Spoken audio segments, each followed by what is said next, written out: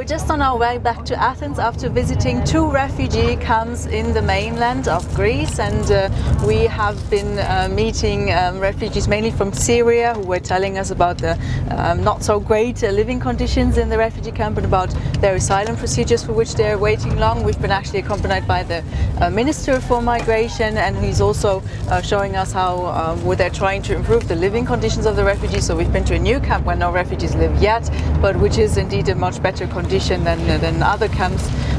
But of course no camp condition in the world can replace the possibilities for refugees to actually get asylum and then start a new life somewhere.